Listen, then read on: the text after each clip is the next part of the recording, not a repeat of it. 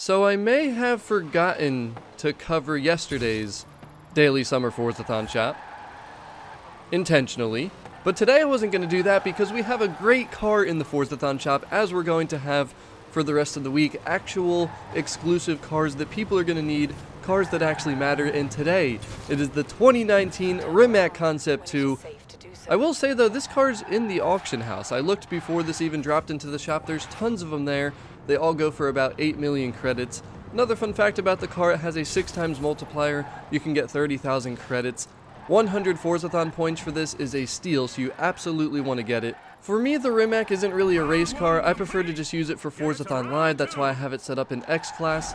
It's also fun to just cruise with, drift around with a little bit. It's just very weird driving it because there's no sounds being an electric car.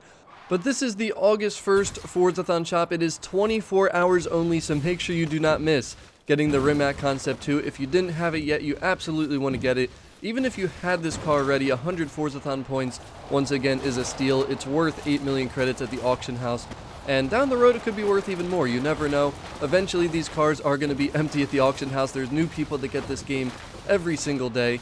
And this is a car that a lot of people want. The Rimac Concept 2 is a very unique, very cool car in Forza Horizon 4. So hopefully, this video made everyone aware of the August 1st Summer Forzathon Shop, these daily Forzathon Shops that will be going on for Series 25 Summer.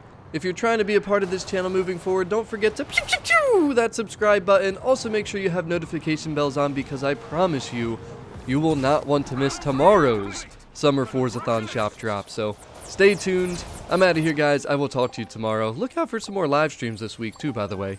Peace out.